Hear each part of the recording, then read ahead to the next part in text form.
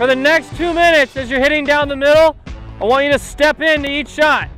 Basically what I want from the guys is to come in with a focus and an energy that they can just build off of what they would play in a match.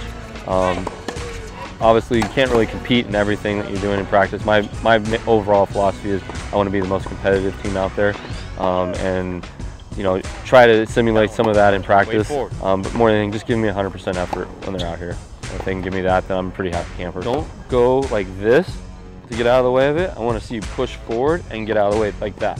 Their attitudes and their personality overall, just them coming in here and they're wanting to start improving. I think they're starting to realize how good they can actually be. If you when you're really working on your volleys, is staying back here.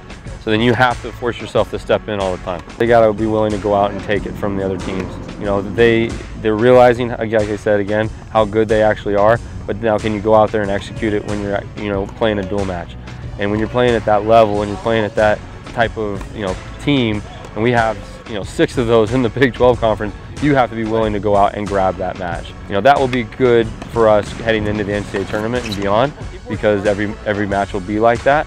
And we've had a few of those already this year, and hopefully we can keep doing that in this next 2 or 3 weeks as we lead in the Big 12 conference.